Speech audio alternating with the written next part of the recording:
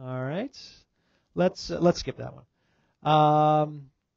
Insulator. Let's try an insulator instead. Here's a solid plastic ball. It has a negative charge spread over just a small patch. And we said for an insulator that's okay. We can just place a little tiny bit of charge on one part, and it won't spread over the entire, won't tend to spread over the entire object. Which diagram best shows the polarization of the molecules inside this solid plastic ball? Okay, it's got to be 2, right? The induced dipoles are created due to this electric field made by the negative charge. The negative charge makes an electric field pointing towards it, and so the dipoles are polarized this way. Positive charge is closer to this negative charge. And then just the size of the dipole indicates the strength. The field should get smaller the farther away you go, and the polarization, the dipole moment is proportional to the electric field. And also the direction. The direction in which it polarizes lines up with the electric field. Okay? So, no problems there. What about this one? Let's say you have a solid plastic ball, and now you take a negative charge and spread it uniformly over the entire surface. And remember that the electric field inside a uniformly charged sphere due to charges on the sphere is 0. Which diagram best shows the polarization of the molecules inside the ball? All right, and 72% of you fell into the trap.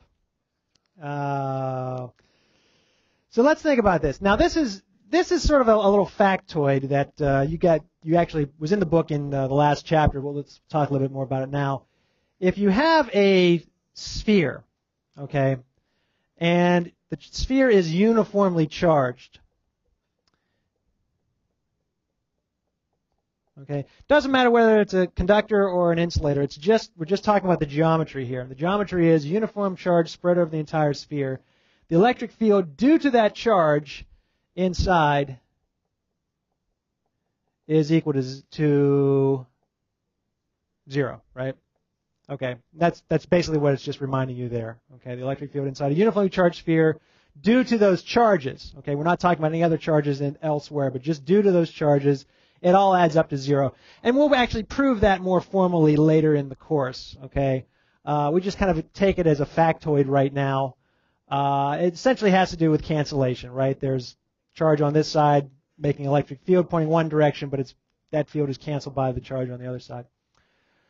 Well, if there's 0 electric field, and I have a neutral molecule in a region where there's 0 electric field, how's it going to polarize? It's not going to polarize, right? Question. Okay, what if a molecule is not at the center? Well, it is, okay, it's not at the center, but it says the result is that the electric field basically everywhere inside this sphere is equal to 0, okay? So even if you're here, or here, or here, or here, or here, if the electric field is 0, then it turns out that there's no polarization. Okay.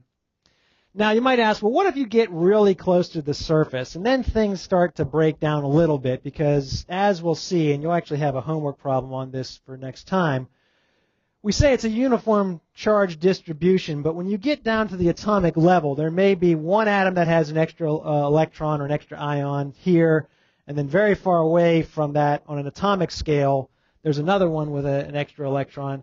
And so what looks smooth and uniform at a distance may at the atomic level be kind of non-uniform, okay? It might be kind of point charges here and there. And so when you're right at the surface, it kind of breaks down. But as long as you get a few atomic diameters away, sort of several nanometers away, you're at a point where that charge distribution looks smooth. The electric field is essentially 0 inside. Polarization is 0, okay? Okay. If it were a metal sphere,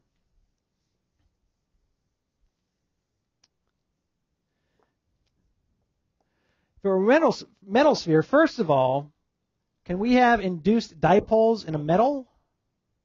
No, we're talking about a mobile sea of electrons, right? Not electrons that are bound to individual atoms, okay?